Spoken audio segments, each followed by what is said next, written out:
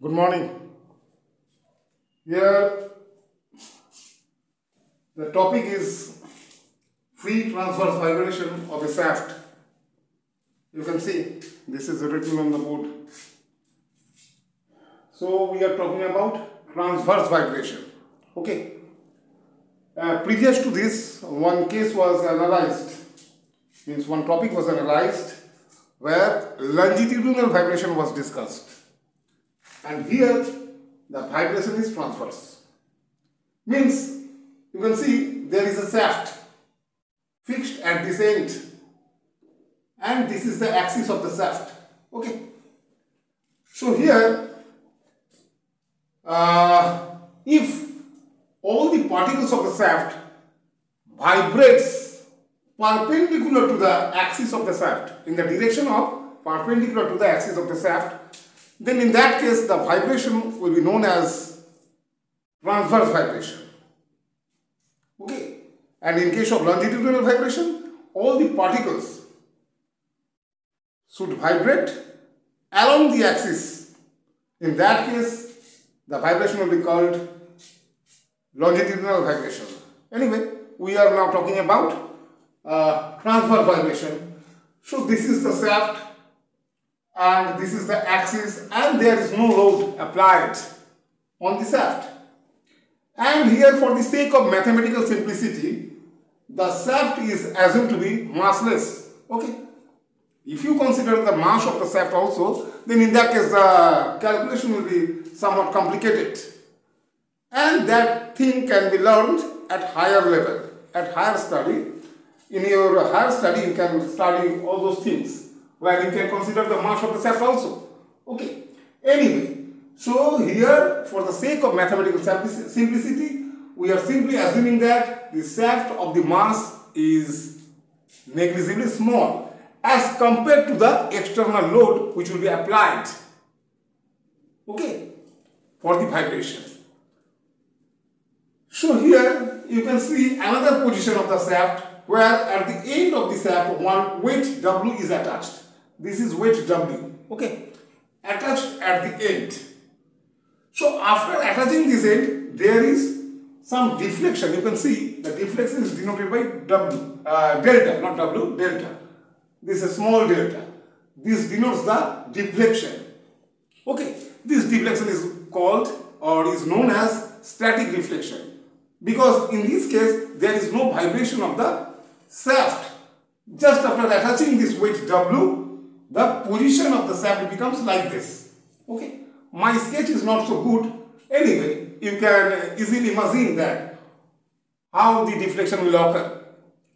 Anyway, so this is the axis of the shaft, and from the axis of the shaft the deflection is measured. Here this point, this is also axis of this bent shaft. Okay, axis of the bent shaft is this. Okay, means axis of the bent shaft passes through this point. So from this point, the vertical distance which is measured to be delta, that is the static deflection. And what? And suppose this weight is having the mass m, so that W can be written as W is equal to m into g. Means suppose this has a mass of small m and g is the acceleration due to gravity. Therefore, weight is equal to m into g. Right. Now, by any means, just by using your hand or by any means, you can now pull this W in the downward direction. Okay. Okay. So, after pulling this, suppose that this is the final position. And in this case, the deflection is x. And this x is known as initial deflection. X is known as what? Initial deflection. Okay. And if you now release the weight, if you now release this weight, in that case, this will start vibrating. This will start vibrating about the mean position or the equilibrium position. What is the equilibrium position? This line is not the equilibrium position. This line, where the static deflection occurs, this line is known as the equilibrium position. I have written here, equilibrium position or the mean position. So with respect to this mean position, the shaft will vibrate. Okay. Means the weight will go above this equilibrium position and again it will go down the equilibrium position. And if there is no resistance, you know that this shaft is surrounded by air, so there should be some resistance of air. Okay. So if you neglect any kind of restricting force, okay, then in that case this vibration will go on continue forever, and in that case that will be called free vibration. That's why this term free or the adjective free has been used here. Free transverse vibration. Okay. This will go forever. The vibration will continue forever if there is no restriction, if there is no opposing force acting on the shaft. But in actual practice, there is always some opposing force which will, with time, ultimately stop the vibration. Okay. After some time, you will see that there is no vibration. First, what will happen? Amplitude of the vibration will go on decreasing with time, and ultimately it will stop somewhere. Everything is known to you. And what? So W was equal to mg, and if you assume S, small s, okay, this is stiffness of the shaft, STIFFNESS. If S is assumed to be stiffness of the shaft, then you know that W is equal to S into delta. Stiffness means what? Stiffness means load or the force per unit deflection. Okay, force required to produce unit deflection is called stiffness. That definition is known to you. So according to that, we can write W is equal to S delta, and you know that W is equal to mg. Therefore, S delta is equal to mg. This relationship is known to you. Okay, let me check whether the right hand side portion is visible or not. Yeah, it is clearly visible.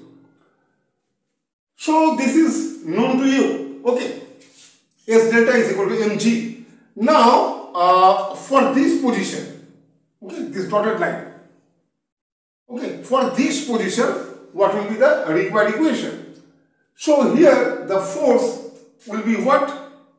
W, this is force, minus, here the total deflection is what? X plus delta. So S multiplied by X plus delta.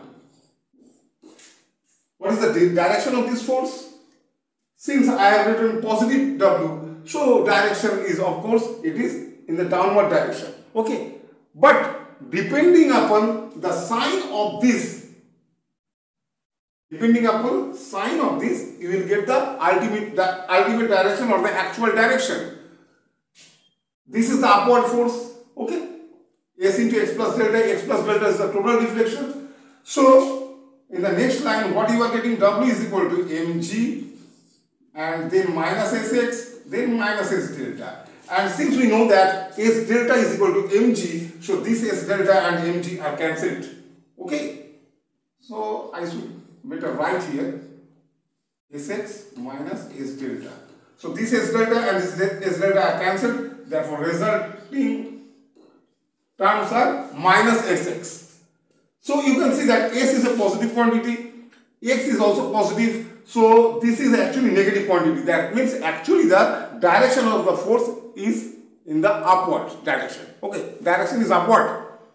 So since direction is upward, so as soon as if you release the load, if you release the force by which you have taken the weight somewhere here, then it will start moving in the upward direction. Okay. So that means actually the force is in the upward direction at this position. So due to that force, there will be acceleration of this weight or the shaft. So we are now talking about this weight, the extra mass which is attached at the end of the shaft. So therefore, if acceleration is a, then we can easily write that m into a, m is the mass of this, okay, m into a is equal to this much minus sx, okay, minus sx, m into a, and a is what? A is acceleration, which can be written to be d2x dt2. So in the next line I am showing here m d2x dt2, m d2x dt2 is equal to minus sx, so better to write plus sx is equal to 0. Next line is this one. So next to this is what? You just divide both sides of this by m.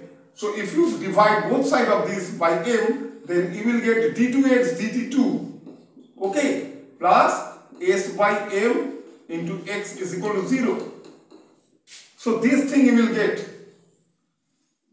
okay. And you know the equation for simple harmonic motion, which is